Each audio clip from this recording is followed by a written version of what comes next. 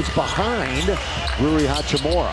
Mitchell, corner, Duarte, got it. Wide open, right side. So two rookies going at it at the point guard, or at least out on top.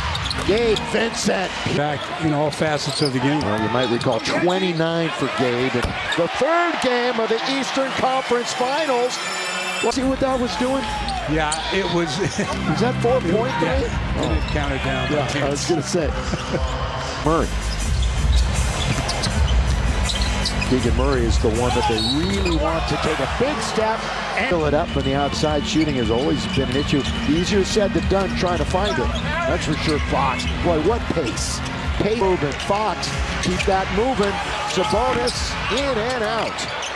But Sacramento retains possession. There's Herter. But Dean Benson is here.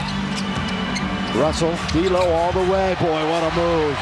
Nice. Have to keep the ball down so that if you're going to throw it overhead, you at least fake the defender's hands down, because if it's over your head, that's the only place you can pass it. Lakers now shooting 44%. Just a moment ago, they were at 50. D'Angelo trying to up that average. Good rebound away from Vincent. Grabbed by Sabonis. Fox using the right hand with the dribble. Southpaw, then turns and scores. De'Aaron Fox, All-NBA third team.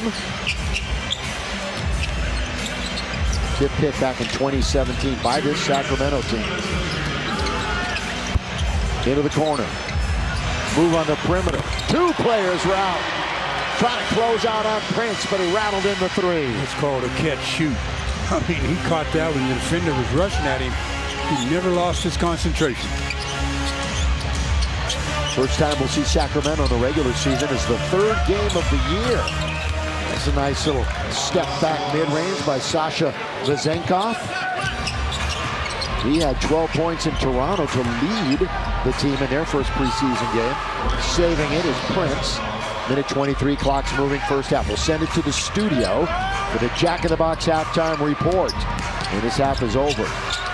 Christie over Vezenkov. All of a sudden, the Kings making a move. They could tie or take the lead.